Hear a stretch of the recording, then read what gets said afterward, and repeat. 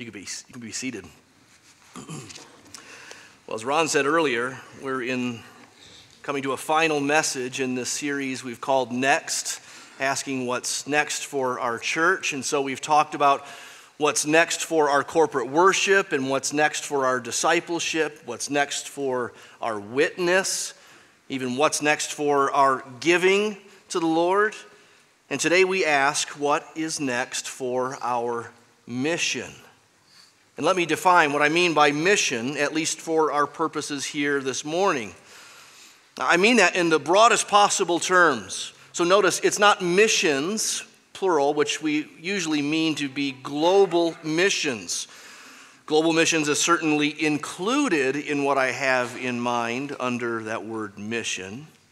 And global missions is certainly massively important for us as a church. But think broader than global missions. Maybe think in terms of a mission statement that a business may have, or what we have as a church. A mission statement, I can't remember if it's a mission statement or a vision statement. It's one of those. It's what we say we're about. It's on the front of your bulletin every week. We're spreading God's glory broader and deeper.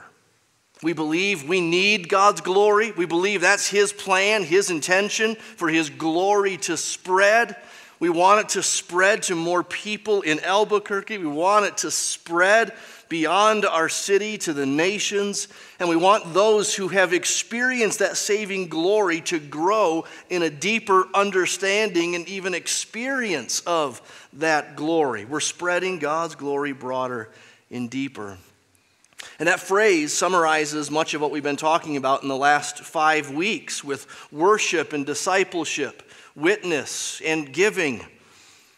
That mission also gives us the vision and aim and goal for any renovation or expansion plans we've talked about in recent days.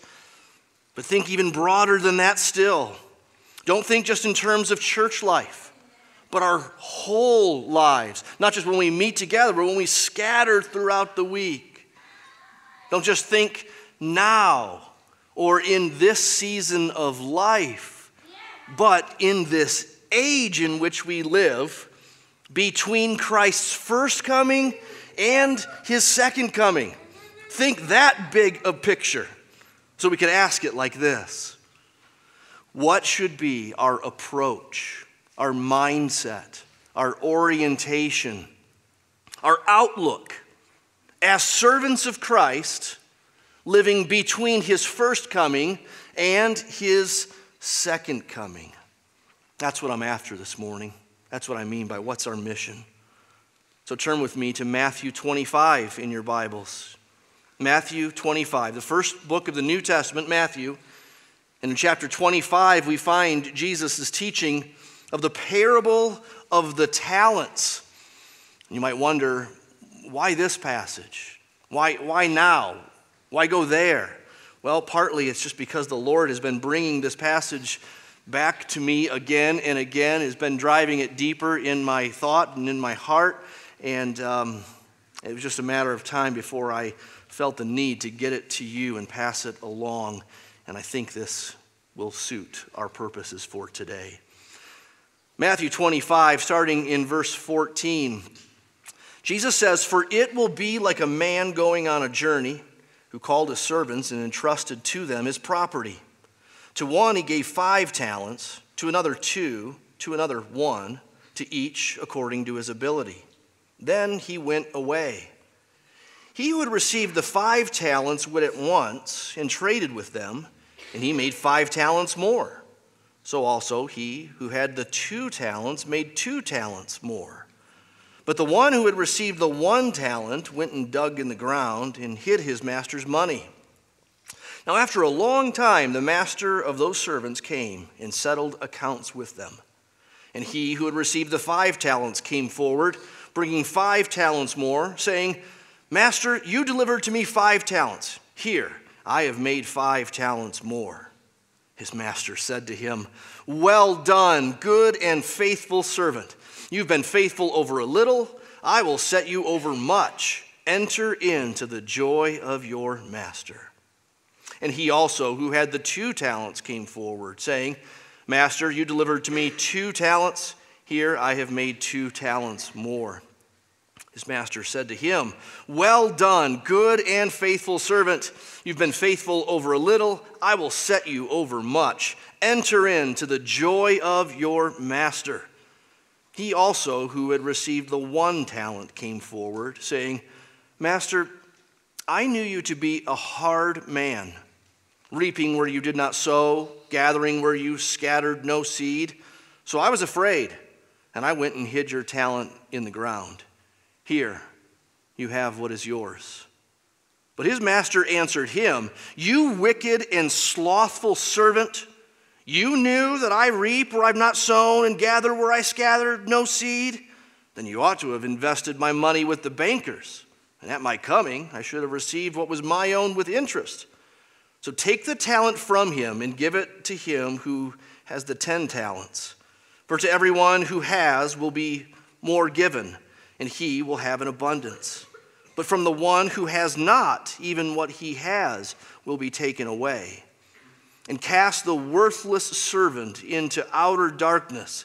In that place there will be weeping and gnashing of teeth. Well, as I said, this is a parable. Jesus taught in parables, fictitious stories meant to illustrate truth. This parable is about the kingdom of heaven. It begins with that word, it. For it will be like, well, and then we look ahead and we find out that back in verse 1, there was a separate parable there that began. Then the kingdom of heaven will be like. So that's what it means in verse 14. The kingdom of heaven is the reign of Christ now in view of the consummation of his reign at the end of the age. In fact, there are 3 parables stacked next to each other. Back in chapter 14, verse 45, we have the parable of the wise servant. In chapter 25, it's the parable of the 10 virgins that begins that chapter, and then the parable of the talents. They all anticipate Christ's coming again. That's what Jesus taught in chapter 24, and then that's what he illustrates and applies in these 3 parables, explaining that his servants must keep watch and keep waiting for his return. They must not lose heart. They must stay ready, even if it seems that he's delayed beyond what is reasonable. And with our parable, there's this added feature. While we wait, we should be busy for him, productive for him. Our parable has a master and 3 servants. Each servant is put in charge of a portion of the master's resources. They're put in charge of the master's resources before he goes away, and then while he's away, each one has a response to those resources that he has assigned to them. And then when he returns, each of these servants receives a kind of reward, whether good or bad, for how they've handled the resources. So we've got resources, responses, rewards. There's our outline. So first, varied resources. Resources are in verses 14 to 15. They're called talents, but not talents like America's Got Talent. Not talents like your daughter, I'm sure, is very talented at ballet and piano, and your son's very talented with that weird hand noise thing he does, or something like that. A talent back then in Bible times was at first a measurement of weight, and then later a measurement of riches in gold or silver or copper. So estimates vary among the scholars as to what a talent back then would equate to in US dollars today, but we know for sure that it was the largest denomination of wealth. So I don't know if they still make the $1,000 bill for the US anymore, but if so, that would be our largest denomination of currency. And yet for them back then, the talent was certainly much, much bigger than $1,000. The ESV Study Bible estimates it would be worth $600,000 in today's U.S. dollars. So 5 talents would be $3 million. 2 talents would be $1.2 million. And the 1 talent is still $600,000. No small potatoes. Implied right at the beginning and then made clear later on in the parable is that the servants are not given a going away gift by their master, but have been entrusted, verse 14, with his possessions. They've been given these large sums with the expectation that they would put those sums to work. In this culture, servants were not so much those who worked the fields or cleaned the house or made the food. Oftentimes, servants would be managers of the home, managers of the household, managers of the affairs of the master, and doing his bidding while he was away. This would be understood, even though it's not stated explicitly at the beginning of the parable. Servants were to do, when the master was away, what the master would do if he wasn't away. And in this case, the master would take his wealth, he'd put it to work, and hopefully make more. Now, this is not necessarily teaching us a business principle. It's not necessarily proving to us the biblical legitimacy of investments. Though I think that's assumed in the parable. Jesus assumes this is how businesses work. This is how wealthy men do business. But the talents represent something. They represent some things more than just money. I think we could summarize what talents represent with just 2 words: opportunities and resources. Opportunities for the Lord and resources given from the Lord. That's really what the parable is about, how we use opportunities and resources from the Lord for the Lord. Jesus in the parable is the master. The servants are clearly his servants, Christians. And the parable teaches that he gives us various opportunities and resources for him, from him, to his purposes. J.C. Ryle comments like this, and so well: anything whereby we may glorify God is a talent.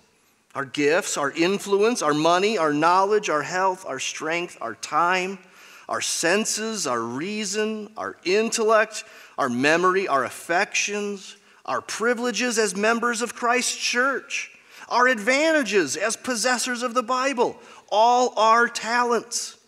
Whence came these things, he asks? What hand bestowed them? Why are we what we are? There's only one answer to these questions. All that we have is a loan from God. We are God's stewards. There's that word again, stewards. We've been talking about that in recent weeks. Stewards and stewardship, meaning that everything we have is God's and it's an assignment. We're not owners, we're managers. It's not that he gives everything that we have and we're supposed to give a small portion of it back to him. It's that we're in charge of all that's his. And some of it does need to go to put clothes on the kids and food on the table and to pay the mortgage. And some of it does need to go to supporting a local church and sending missionaries abroad. But it's all for God. It's all God's. This means that every Christian is not only saved or forgiven and redeemed, but they're saved to serve. Our identity in other parts of the Bible is described as being like children in relation to God our Father. But here the word picture is that we are servants and he is the master. And the master does not give his servants uniformly their resources. Notice that. Jesus does not uniformly give gifts and resources to his servants. He gave one 5 talents, another 2, and another just 1. He gave, it says, according to their ability. It's just like it is with spiritual gifts, which we read about in Romans 12 or 1 Corinthians 12. We're not all supposed to have the same gift. We're not all the same people. Even if we would want to be this or that, if we were all the same, even to the nth degree, it'd be boring. He's made life, he's made the church sort of synergistic. To think of the analogy of the body that we find in the Bible for the church. Many parts, one body, one purpose, serving different functions. Hand, eye, some are more prominent than others, more visible than others, but none are unnecessary. So whatever we have is what God gave us. Whatever we are is what God made us. Whatever he has put before us to do, he has put before us to do for him and for his grand purposes. You might aspire to do something more, something different, something better down the line. There's nothing wrong with that. You may find yourself doing something different down the line than you're doing right now. You might find that later on in life, God adds to your plate, so to speak, or perhaps later on in life, he takes some things off your plate. But wherever you find yourself, even right now, a student, a stay-at-home mom, a secretary, an engineer, a politician, a church member, a neighbor. You see, these categories overlap. We're often several things at once, but what are you? And what are your assignments, your opportunities, your resources? Whatever you have, whatever you are, whatever is before you right now, these are assignments from God. And so we must be careful to not envy those who seem to do more for God, to seem to have more that's useful for God. I have some friends that write a book or two a year, and I just think, oh, you got a different brain than I have. You have a different capacity than I have. And I have to fight envy, wishing I could do that, but hopefully the Lord leads me a little further down a path, and I'm thankful that he uses them like that, and, well, he'll use me as he uses me. We must be careful to not envy those who have a different assignment or seem to have been given more. He's the master, but we must also be careful to not shrink back from what he has given us, from what we can do, from what he has put before us. They're varied resources. Secondly, there are varied responses. Verses 16 to 18 record the responses of these three servants. Before we get to that, notice at the end of verse 15, now with the resources distributed, with the expectations assumed to be clear, the master, it says, went away, clearly hinting at the coming cross, death, burial, resurrection, and ascension of Jesus. He went away. That's what's coming. You could turn to Matthew 26 and read. That's what's actually happening in the narrative right after this. That's what Jesus was preparing his disciples for with this teaching in Matthew 24 and 25. He's going to go away. And how will they respond? Well, there are only two kinds of responses here, though there are three servants. The first two servants immediately invest their master's resources. It says, verse 16, at once they did this. And though it was immediate, apparently it was ongoing. You see, they traded verse 16. And in the Greek, the tense is such that this is clearly ongoing. They didn't do a one-and-done kind of investment and get double the reward, but this was ongoing trading while the master was away. Immediate, ongoing, industrious trading for the master. And the result was double. 5 talents produced 5 talents more. The guy with 2 talents got 2 talents more. They didn't start with the same. They didn't need to end with the same. But both were faithful with what they'd been given. But not the third servant. Verse 18. He who had received the 1 talent went and dug in the ground and hid his master's money. Now, you have to first understand that in these days, before safes in your home, like some of you might have, before safety deposit boxes down at the bank, hiding money in the ground back then in Bible times wasn't that weird of a thing. Some of you may have some gold coins in your backyard or a stack of hundreds somewhere buried in your backyard. Now, let's be honest. These days, I was going to say that's cool, but it's not cool. It's kind of weird, isn't it? It's sort of quirky if you bury things in your backyard these days. Some of you do it. That's fine. Good on you. But in these days, in Bible times, it was pretty common, and it was a legitimate way to protect what you had. So what's wrong with what this man did? Well, we've already seen something of it. We'll see more in just a bit. But knowing that servant-master relationship back then, knowing that servants weren't merely slaves, but also managers, knowing that it wasn't supposed to just be protected, but it was supposed to be productive. It'd be like a man today who maybe he owns a small a hardware, let's say, and he hires a manager, someone who will the care of the store when he's away, especially when he goes away on vacation. And imagine that the manager that he hires, when the owner goes away, he just leaves the closed sign on the door and keeps the doors locked. No one robs from the safe. No one holds up the clerk and steals from the teller. No kids come in and steal the random crescent wrench to fix their go-kart. Everything stays safe. Everything is still the same as when the owner left. But that's not how stores work. It's supposed to be open for business. You're not supposed to stay the same. You're supposed to make money. You're supposed to generate some revenue, and that would have been expected of the manager of the hardware store, and it certainly was expected of this third servant, even though he was only given 1 talent, which was no small amount. Varied resources, varied responses. Then thirdly, there are varied rewards. There are 3 servants, 2 kinds of responses, and then there are really 2 kinds of rewards.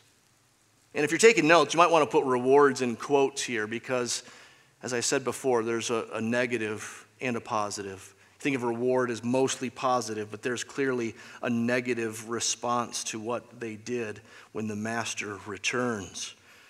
And by the way, notice verse 19, the master was away, it says, a long time, and then the master of the servants came.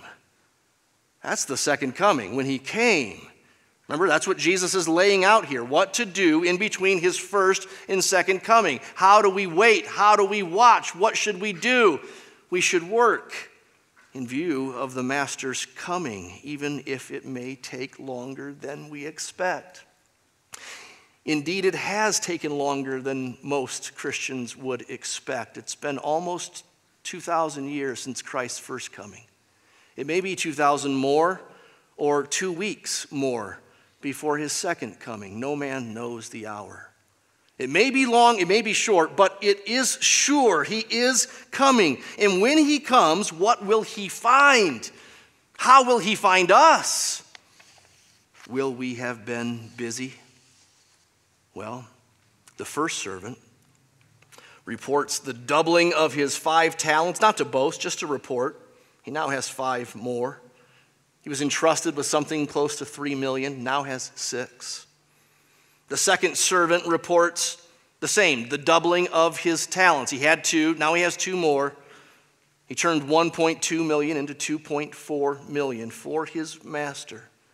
And the master says the same thing to each of these faithful servants. Word for word, verse 21 and 23, he said, well done, good and faithful servant.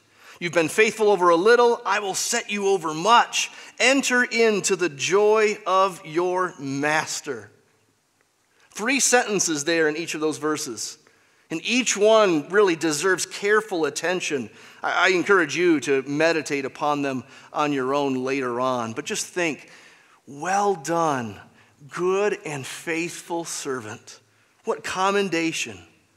What reward of further resources. You've been faithful over a little, $3 million. Now you'll be faithful over a lot. Whoa, what's that mean? How much is that? Well, it's talking about a new heaven and a new earth, an inheritance that we can't imagine. Enter into the joy of your master then. On the level of the parable, what that means is that the servant is no longer just a servant. Because he's good and faithful and he's done well, and because he's gotten an enlarged responsibility, he is now sort of an equal with the master.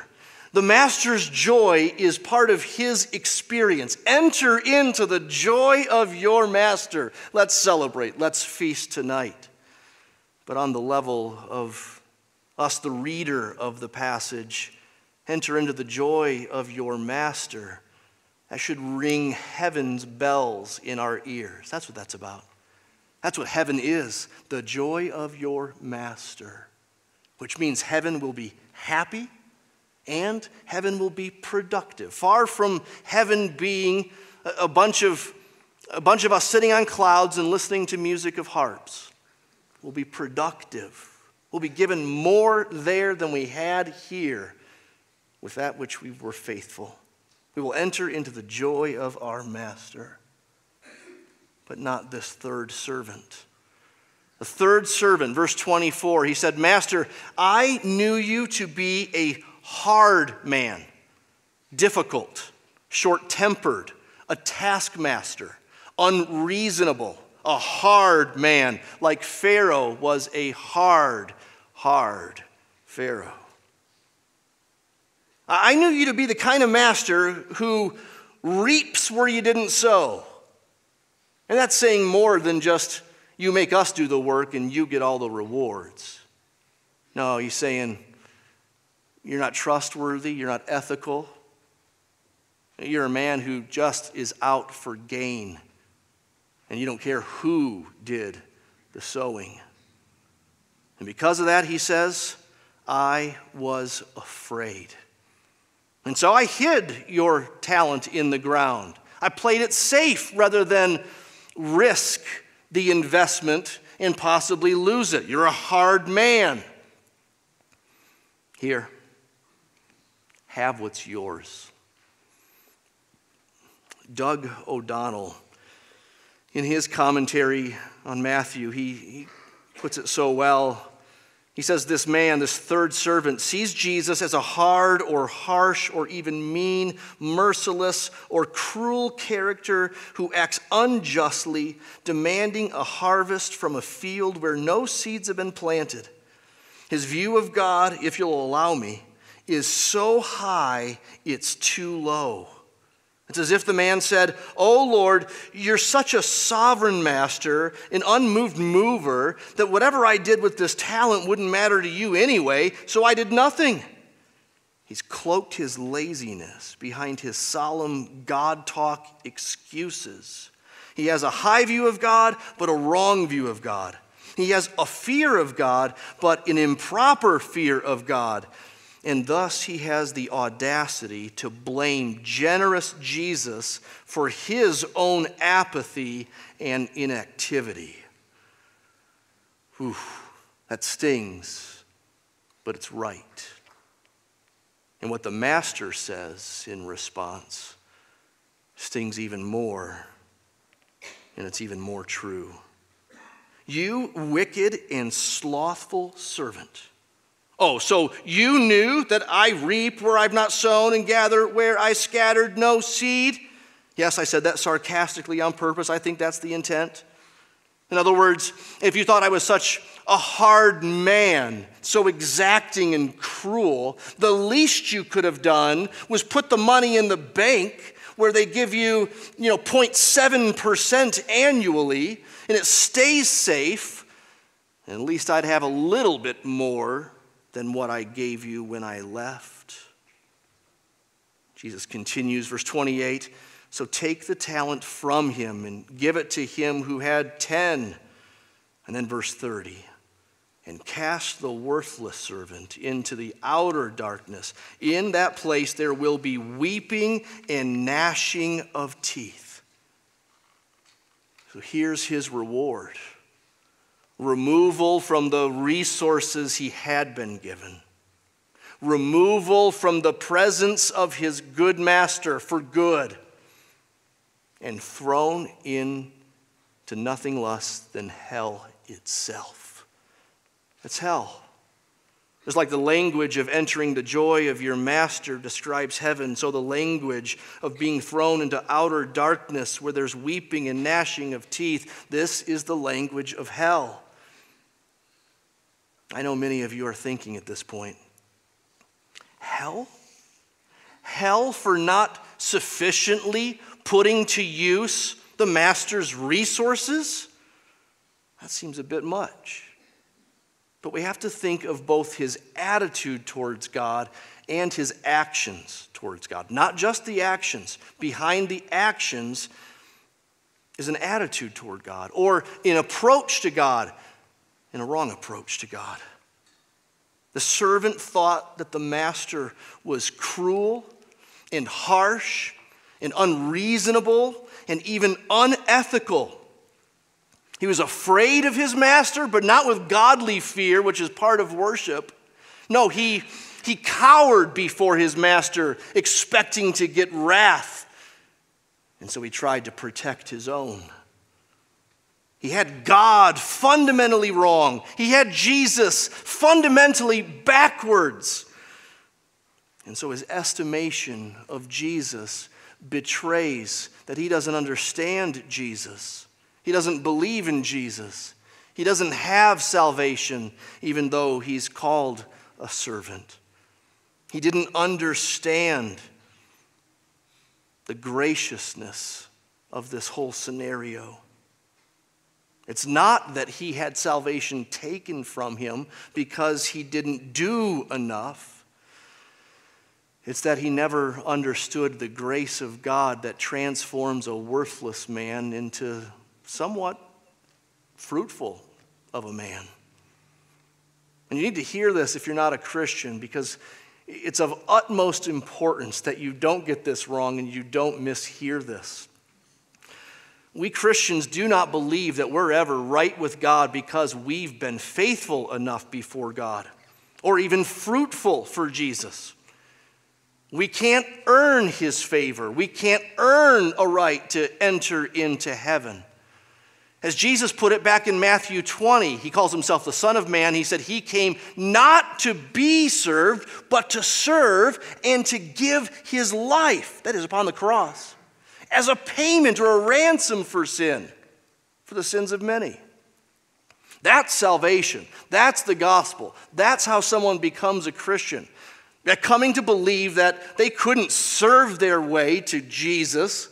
He had to come to them as a servant, more than that, as a sacrifice, a payment for sin.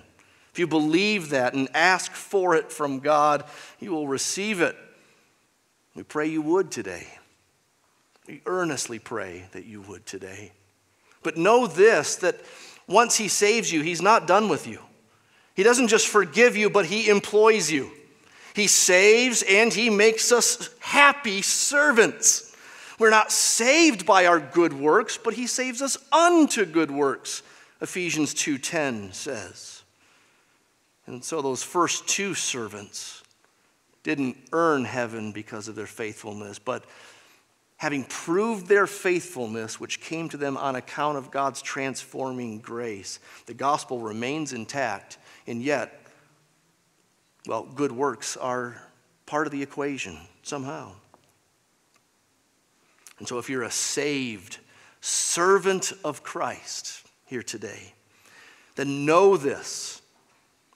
Realize this afresh, that he has entrusted to you various gifts and resources and opportunities and assignments. And each one is from him and each one is for him. And each one deserves your conscious effort for his glory, for his work, and for his purposes. So are you putting them to his purposes? Whatever it is he's given you to do, whatever it is before you, whatever you could do for him, whatever he has made you to be. Are you holding back? Are you hiding some things to keep from him? What might you be wrongly holding on to, or even just holding on to too tightly rather than use it for his purposes? And does that come from a wrong view of God? That he's too cold, too tough, too exacting, a taskmaster, so you better keep all the pleasures for yourself that you can because there aren't enough pleasures in him? Does perhaps holding back come from a forgetfulness about his return one day? Or a forgetfulness about the amazing rewards that come with his return someday? Is his commendation not enough for us? Is his eternal joy and presence with him not enough for us? Now, while the parable of the talents certainly uses financial and monetary, well, a word picture, we could say, to teach us something that's far beyond just money. We keep that in mind, right? Everything J.C. Ryle said about talents, gifts, influence, money, knowledge, health, strength, time. Yes, but let's not think that treasures aren't part of the equation. Let's not get to treasures just yet, though.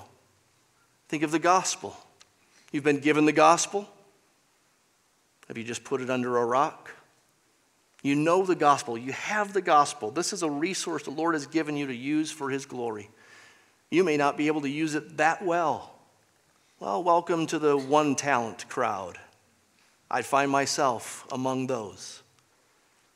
But let's be busy. Let's be productive. Let's use whatever amount of gospel talent he's given us. We have a Bible in our fingertips, basically, whether it's in our phones or in print on our laps. Do we use it? Does it sit idly by, except for 2 hours a week when we bring it here?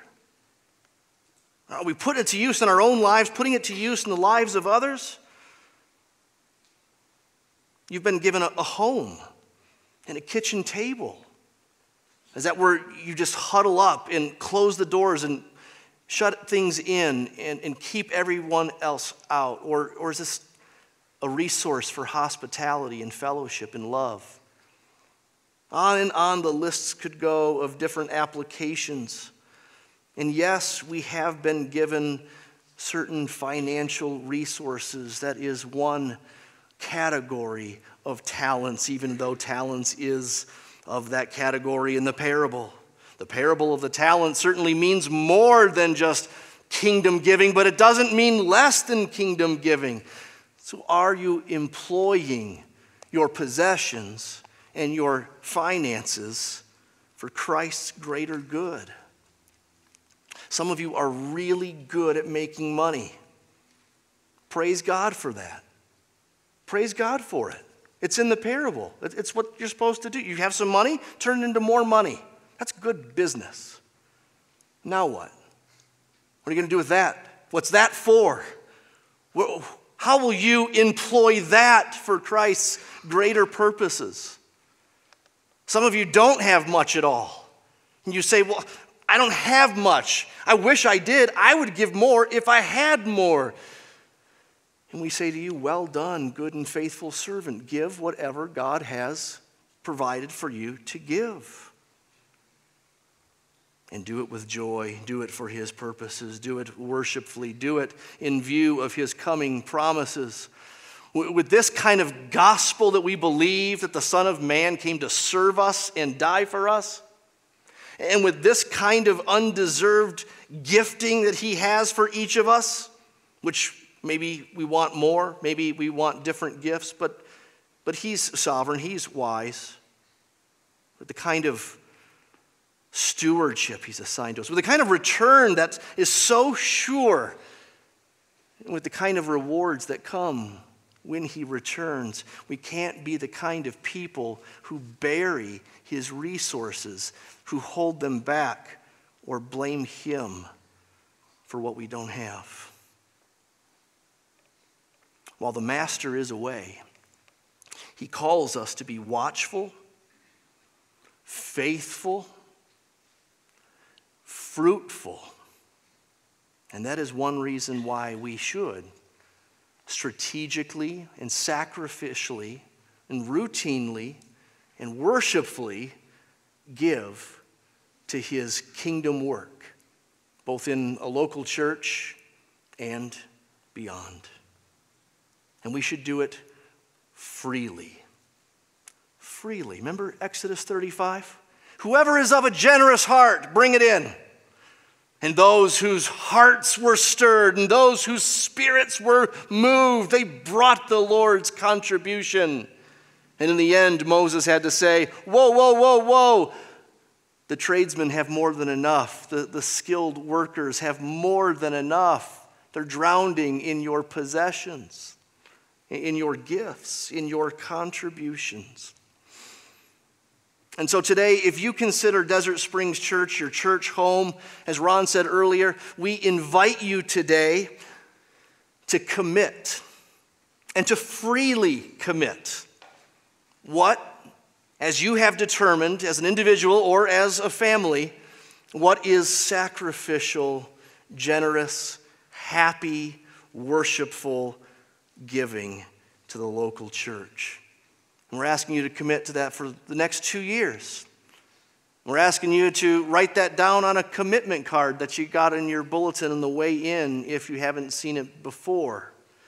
We're asking you to let us know your commitment over the next couple of years simply so we can plan accordingly.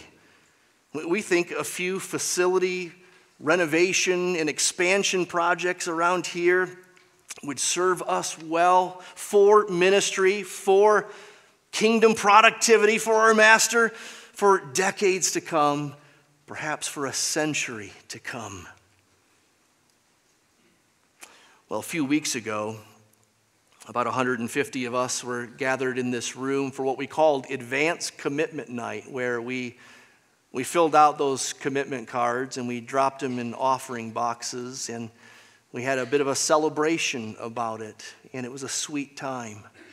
We're going to watch a video now that records some of that and shares some testimonies of those who were there. Let's watch.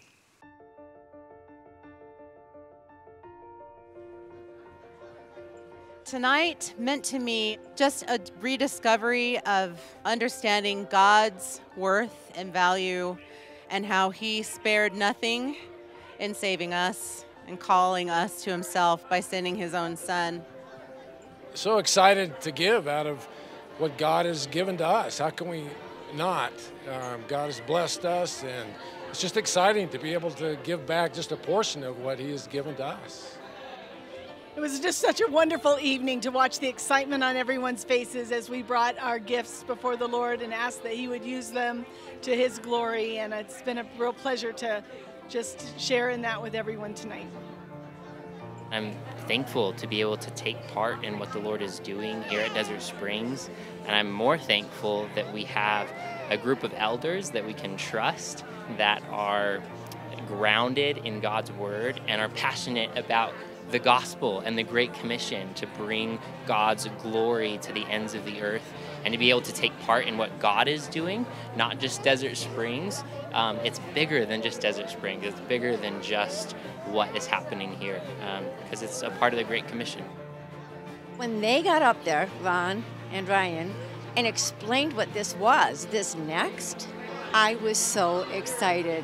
My heart was so full of joy, and I am so 100,000% ready to be involved in this with my whole heart. It's not about getting certain amounts of money or doing a certain percentage of money, but it's about the heart and about giving out of the heart. And that's been very special for me. It's no longer like an obligation, but more of just a sacrifice of praise and love for the Lord for all He's done for me. You know, oftentimes giving is separated from the gospel and separated from grace and what God has done for us through Christ. And just the privilege it is to give as part of who we are in Christ. That's been the emphasis and been helpful for me. Everything that we have has been given to us first, and so we don't give anything that the Lord hasn't provided. And we're grateful to be part of a body of generous givers, and we feel blessed to be here at DSC. We came to realize we needed to think more and pray more about our giving and think about it being an act of worship. I've been struggling with one church, and we heard two people that talked about one church and what it meant to them. And a light just started kind of turning on, and I started seeing the possibilities of one church. Just seeing what everybody, had to say tonight, what God was doing in their hearts, just helped me to get a little more clarification in mind about the sacrificial giving and what that might look like for us. So I'm excited about what God's going to do. And I know it's going to be marvelous.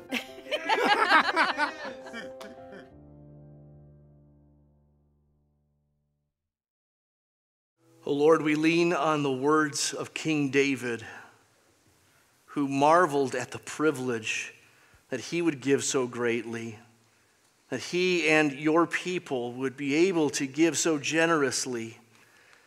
Lord, whatever we have, it is from you, and we give it freely, we give it generously, we give it worshipfully for your greater eternal purposes. And not just our money, Lord, but we commit all of our talents, all of our stewardships to you. Our kids, our jobs, our homes, our possessions. It is all yours. It is all from you, for you. It is all, Lord, to your glory. May we use it to your glory. May we give it to your glory when that's useful for you.